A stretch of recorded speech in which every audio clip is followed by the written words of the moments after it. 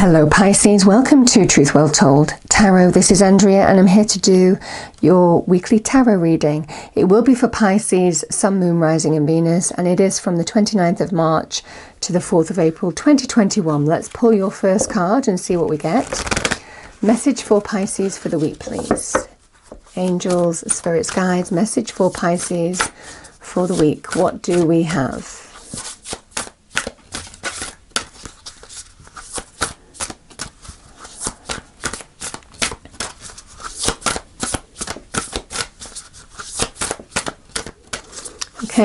Okay, there we are. Oh, nice. We've got number 4, beauty. I have a form which is divine. I allow what is within to shine. I mean, that's very Knight of Cups energy, which is your card in the Minor Arcana. So it feels very, very poignant there to have that card, seeing the beauty again. We have number 11, passion. Rise, passion, rise up high. Inflame my purpose, reach the sky.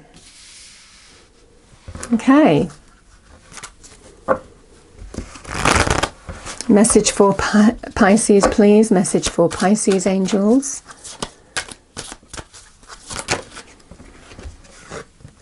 Take action. I like this energy of the angel on the horse. You know, I mean, sometimes I see this as getting back on the horse, taking the reins, going for something. There's green light energy here. Okay. So I'm going to pull 3 cards, Pisces. And remember, it won't resonate with everybody, so just take what resonates for you. We'll clarify and also go deeper into the message as we always do as well. Okay, so what do we have for Pisces, please? Message for Pisces. First card is, okay, 3 of Cups.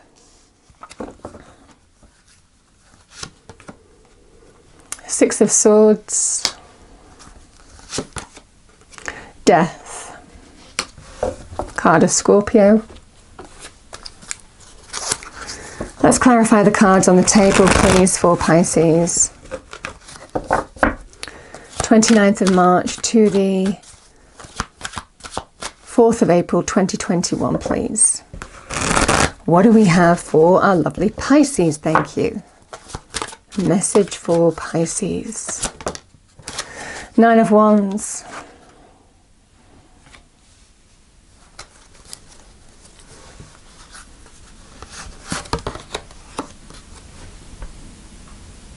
So we have the 10 of Wands here, Pisces. And the Death card we have with the Queen of Cups, card of Cancer, male or female energy, and we have you. I felt your energy before. We have the Knight of Cups here.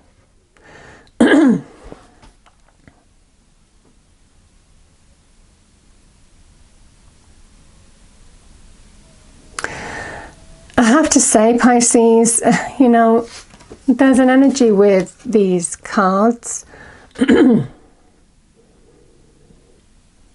This can all be about unity, union, with the 3 of Cups. But, you know, in the challenge position, for me as a reader,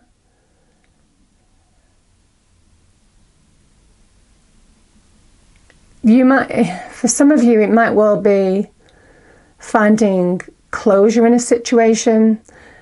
I'm going to say it as well because I'm feeling it. You know, this can sometimes be about 3 being a crowd. So that might resonate for some of you. It feels this is to do with love, romance, relationships. But the beautiful thing is that there is beauty, passion ahead for you. And you're finally seeing the beauty again. It feels like you're reconnecting to who you are and putting a difficult situation behind you that has been a difficult journey. You know, the 9 of Wands is somebody who is near completion. But at the 11th hour, they're exhausted. It's been a difficult journey, but they've come so far. And there's one to go. There may well be one obstacle that you're facing here before you find closure in a situation. And it feels to do with love, romance, relationships. Yeah. Now, yes, this can also be about receiving emotional support from friends, family, people you have bonds with, to help give you the strength to see something through. But it definitely feels like it's been some kind of exhausting journey. And finally, the message from Spirit is the change happens. The 10, the completion happens. The 10 of Wands is a card of burden, past journey, burdens that have built up over some time, but it's the 10 which is a completion in the minor arcana.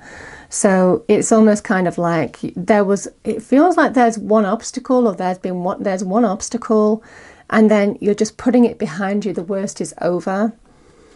And with this 6 of Swords, this is about finally, the worst is behind you. You're moving from choppy waters to calmer waters, as we show in this card.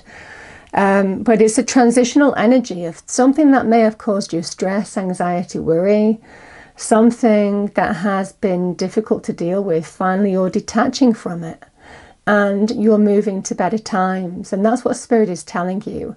You're going to start heading in the right direction. It feels like there's one more thing to go and then you're done. It's finished. You can finally release those burdens and focus on a new goal, a new vision, new life. You know, this can also be about moving, relocating, and whatever circumstances for you.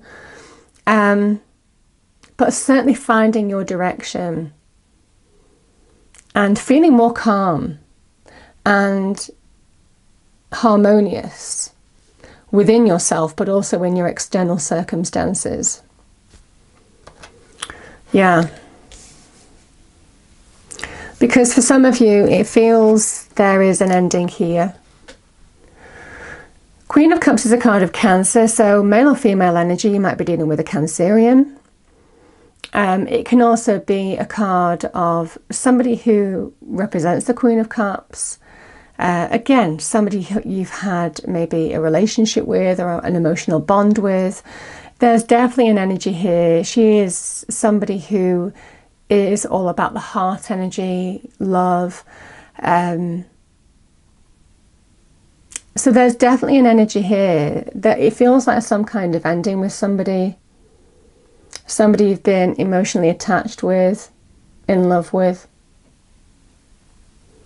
But the Phoenix Rising card, the Death card, is this is a time of out with the old, in with the new. The old is gone, or soon to be gone, or soon to be behind you. And the new, Aquarian energy here, New World energy, is ahead. And it's a card of harmony. It's a card of finding that right direction. And finally getting the closure that you need and detaching from the past. Detaching from something that has weighed you down. That has been a lot of pressure to deal with. And this is about shedding that pressure, shedding those burdens. It's a cathartic energy, it's a purging energy, it's a cleansing energy. Because with the Death card, we release, we cleanse. We cleanse the past in order to embrace the new. So we shed an old skin. This is the Phoenix Rising card.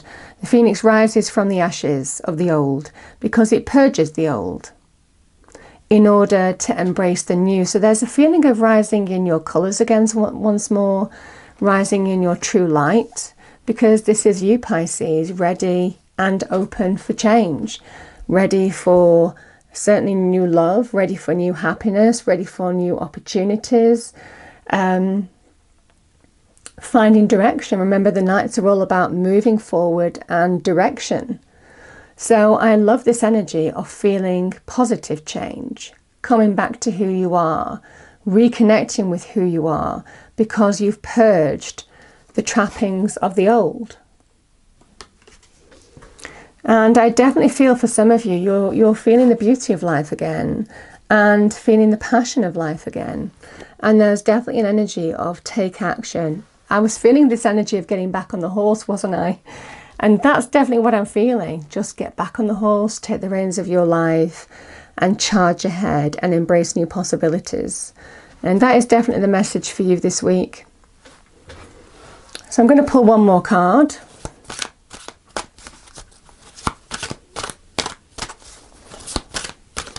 Any other message for Pisces, please? Any other message for Pisces? Seven of Swords.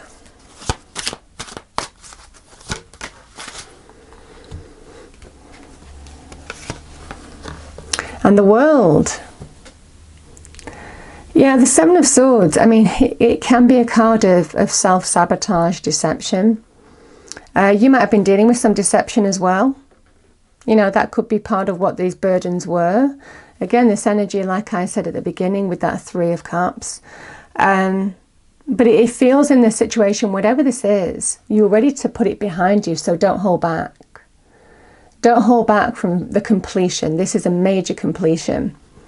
You've gone through a real test, but something is completing and you are ready to step through a new phase of your life. Know and recognize your achievement in coming through the other side of a situation.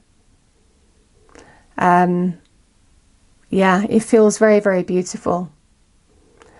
But this is a major completion that's happening, but it's an empowering one, because there, with the Death card, we are ready for new possibilities. We're ready for the change. We're ready to emerge from one part of our life that's ended to a new part of our life that's just beginning.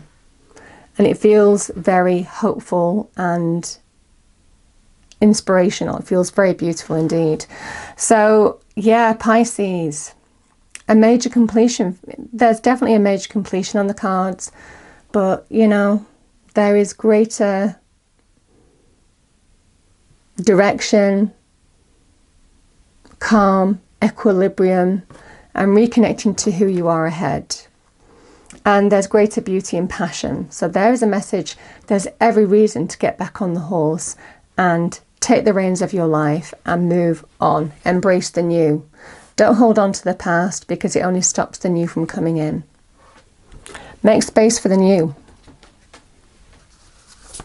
Final message for Pisces, please. Final message for Pisces. Thank you. Thank you. Oh my goodness. Snake energy. Now that is shedding old skin. My goodness.